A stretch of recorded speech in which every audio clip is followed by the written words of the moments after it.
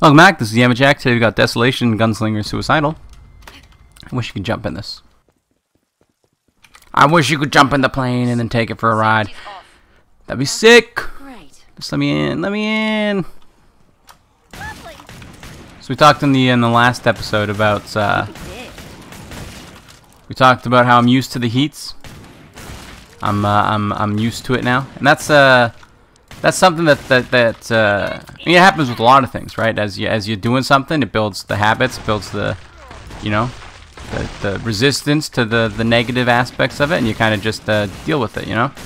Like when you're first starting out a job that you don't like, you're like, yeah, this kind of sucks, and then you do it for a few months, and you're like, eh, whatever, you know, it's a job. You know, you're not like, man, this is a great job, but like, you know, you get up, you go to work. It's now it's just habit, you know. And kind of a bad analogy because of what I'm about to say, but it's kind of the same thing with recording for me, you know, because you know, it was for a while it was really frustrating, and then I think at this point I've just developed the habits that it's just something that I do naturally. So I don't see the frustrations with it so much anymore. I just see the good things, because like I wake up and I'm like, I gotta record. Then I start recording and I'm like, yeah, it was fun. So yeah, it's nice. It's nice to have been past the learning points and gotten into the habit points and making it feel good. Stop saying that. It bothers me every time. Just because it reminds me of the hatred I have for the what is it? Idiom? It's an idiom, right? I think it's an idiom. I think so.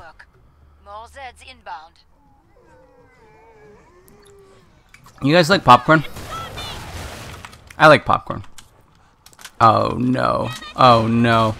I'll go down this way. I don't like going down this way. This way terrifies me, but as long as we have a ton of stuff at our back, we should, and I repeat, we should be okay, because there shouldn't be too much spawning in front of us. So I'm not going to kill all the things at our back and just get out of here, dude. Alright, we're safe. Hey, whoa. Now finish the job. Dude, I killed like 3 Zeds. What are you talking about? Finish the job. Hey, you too.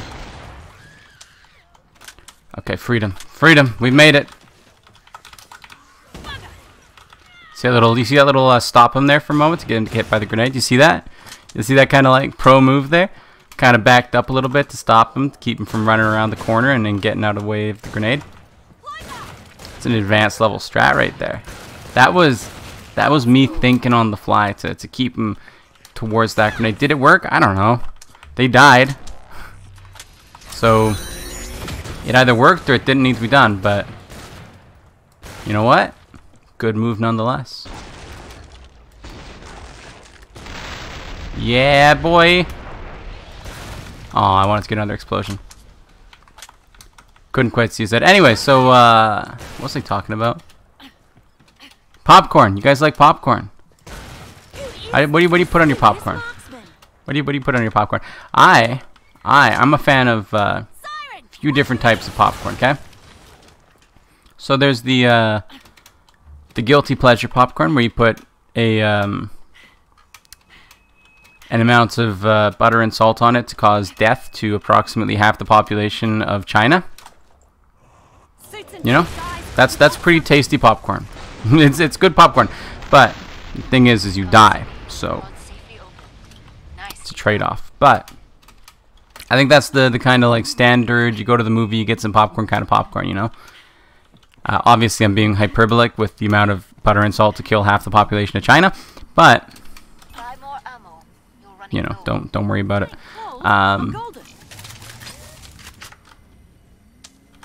So there's that popcorn, just a classic butter and salt kind of popcorn, right?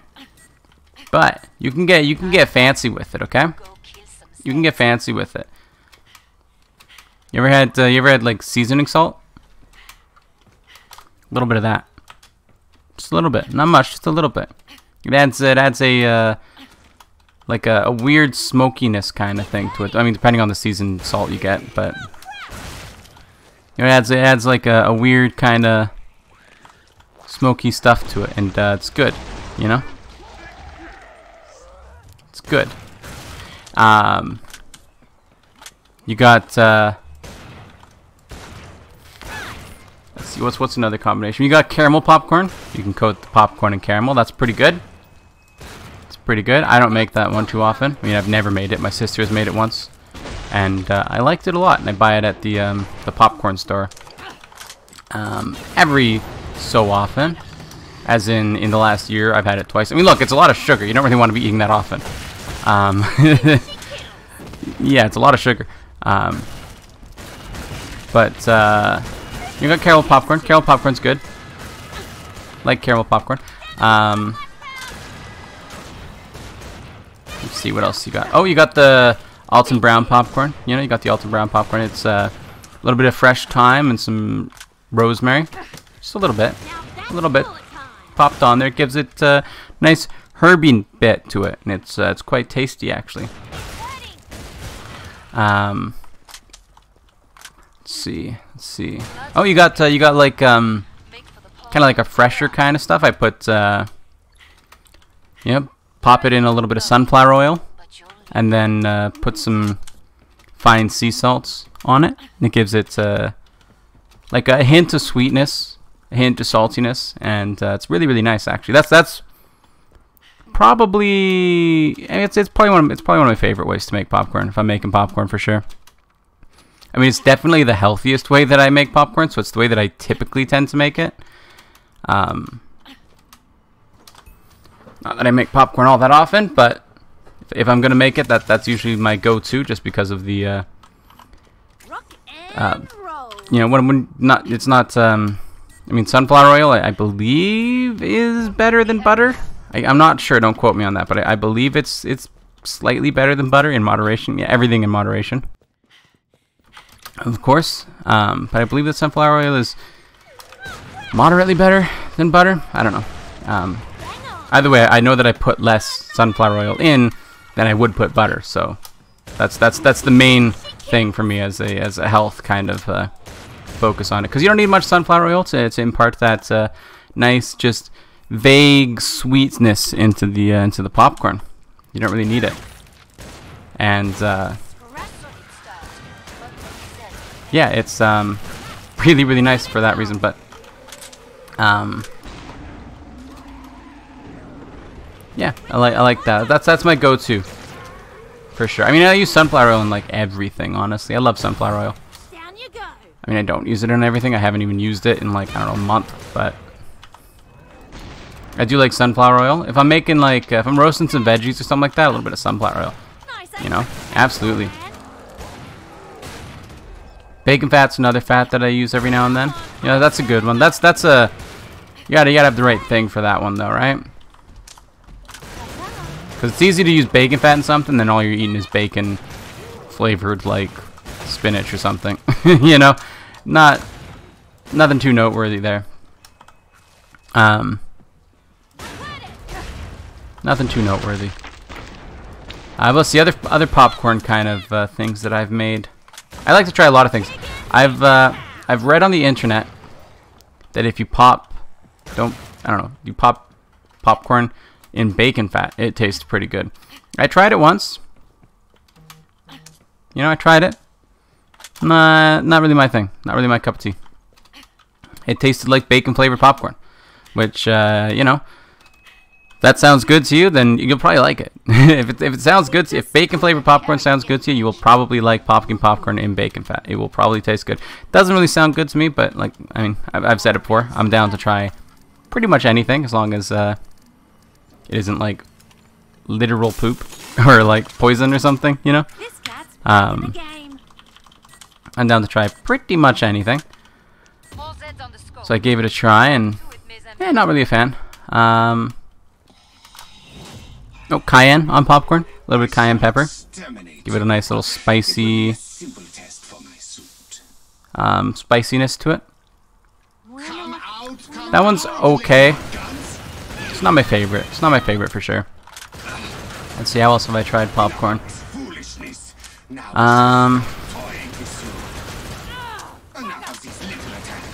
You know, dry, plain popcorn is pretty good. Yeah, air pop some popcorn, even put it in like a microwavable container and just pop some popcorn that way. No oil or anything like that. I mean, that's a nice little snack. It's obviously the healthiest option of all of them, but it's a nice snack. Not that popcorn's particularly healthy, but like, look, if you're gonna have a snack, air popped, no oil, no salt popcorn is probably it's a pretty good option, you know.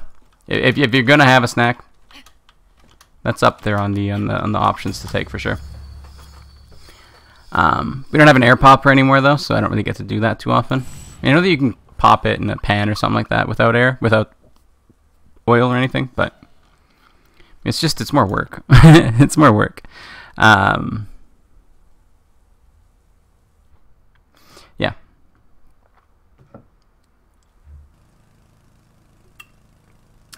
So I don't do that too often. Let's see, what else do you do with popcorn? Oh, I've had so there's this like popcorn shop near me. I forget what it's called, Captain Colonel or Colonel's. I think it's just called Colonel's, but I call it Captain Colonel's. But they sell all kinds of varieties of popcorn, and they got this like one candy popcorn, which is just popcorn coated in sugar, and then like a hard sugar. And I mean, look, it's popcorn coated in sugar. It tastes good. It tastes really, really good.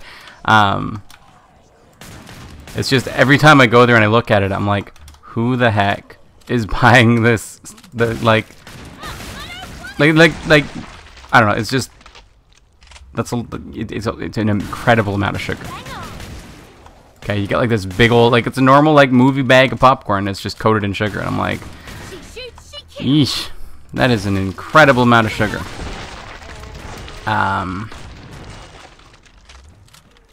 Yeah, I think that's all the popcorn that I've had.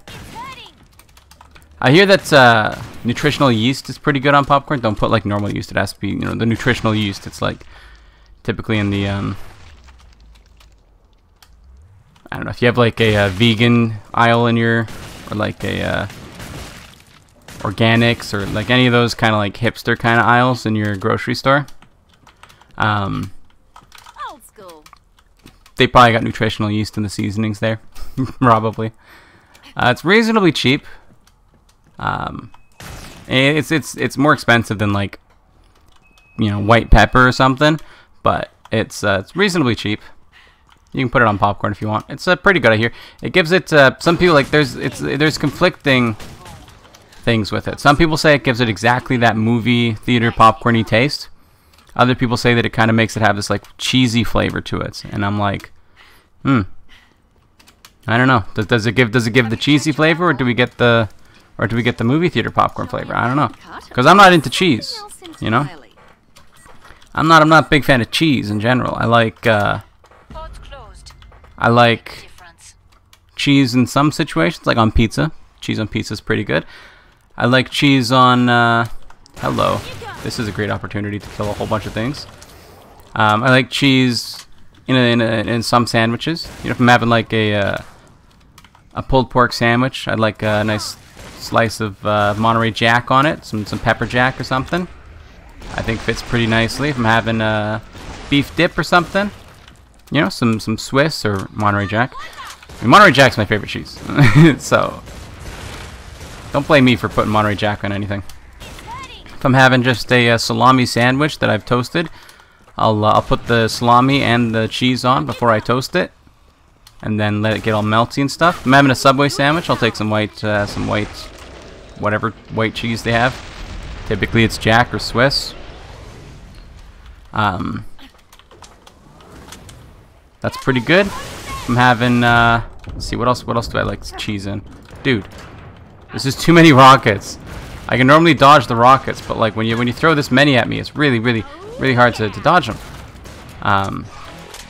What else is cheese good in?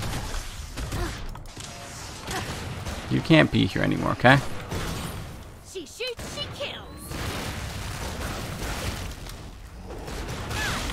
Okay. What else is cheese good in? Oh, pasta. Cheese is good in pasta. Like Alfredo sauce is pretty much just milk and, or is it milk or is it cream? I don't know. It's some kind of milk and then Parmesan cheese. That's pretty much it. You know, butter noodles are good. That's just butter, pepper, and Parmesan cheese grated on top. Those are pretty good. I like that. Let's see. Poutine's good. You know, cheese curds. Cheese curds on fries with gravy is really, really good. Love poutine. But you know, like my grandfather. My one and only grandfather. He will take, or at least he used to, before, you know, he had like almost died because of like heart failure and stuff, and then had to go to the hospital and was like, hey, you really got to change your eating habits or else you're gonna die. And then he was like, well, I guess I'll make some changes. And then he like didn't do much, but he has made some changes and he doesn't eat as much cheese anymore. Anyway, back in the day, he'd pull out like a block of cheddar and just start munching on it. You know, like just like a solid block of cheddar cheese. And just munch away. And my sister also likes to. I mean, she doesn't take like a whole block and just munch on it. She's a bit more responsible than that. She'll like cut off a piece of cheese or whatever and have it as a snack. Like if we're having cheese on something and we're already cutting it up, she'll like, you know, take a piece of cheese and munch on it. You know, I'm sure most people who like cheese would probably do a similar thing when they're cutting up cheese. I mean, if I'm cutting up like cucumbers or something for dinner, I know I'm gonna munch on a couple of cucumbers, a couple slices of cucumber. You know, similar thing with cheese, I assume, if you like cheese. But like that kind of stuff, just taking like a piece of cheese and just munching on it, for me, I really can't get into that. I think that it's just terribly disgusting. I think it's horrible, man. I know a lot of people do. I know a lot of people really like cheese. They like to just have cheese for itself, you know, cheese on crackers or something, and it's just, for me, can't do it. I can't get into it. I like salami on crackers, you know, like if you put out like a spread of, you know, various meats and fruits and veggies and crackers and cheeses and stuff, you know, I'm down. I am here for it, you know. But for me, cheese has to be, I don't know, like melted, like kind of. Melted cheese is okay in some cases, but like you give me like a slice of cheese and tell me to put it on a cracker with a piece of salami, I'm like, you can keep the cheese, I will take the cracker and the salami. Do you have a piece of cucumber? You know, cucumber on crackers. Look, it's a controversial thing. Okay, cucumber on crackers. It's controversial. It's for gosh darn sure. It really is, but I love it.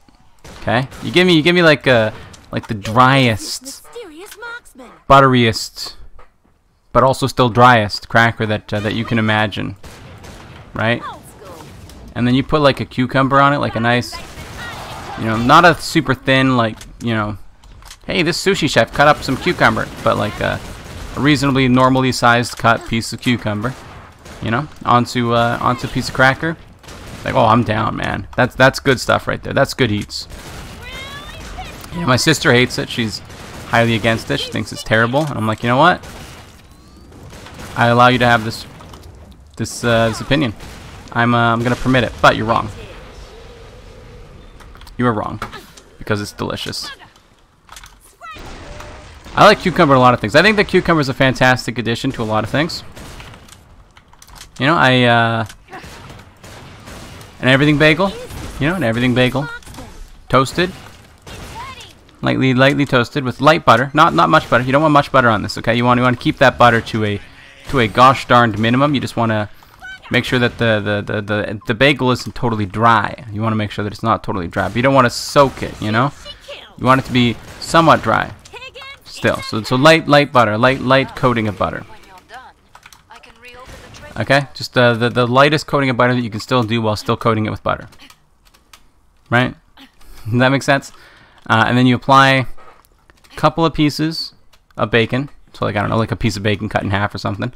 And then you put just some cucumbers on it. Load it up with cucumbers. Load it up with cucumbers. Okay? And then you just stick it in your mouth. I tell you, You're gonna stick that in your mouth, and you're gonna be like, I see what she was talking about. Bullet time. I understand. I have seen the way. Because it's so good, dude. Cucumber, it saves... Look, okay, you got... It's a skill I learned growing up. Because growing up, I hated sauces and stuff on my sandwiches. Right? But I loved cucumbers. So, I kind of taught myself to skip the sauce, put on cucumbers. Now it's not like a terribly dry, crusty kind of like thing. It's nice and moist and delicious, and you get to eat a cucumber while you're at it. And it's like, it's just win-win. And you know, I kind of learned it through the necessity of having to eat and liking sandwiches and stuff, but wanting them to be a little bit less dry. So I put cucumber on it. And I was like, wow, hold up, this is like delicious.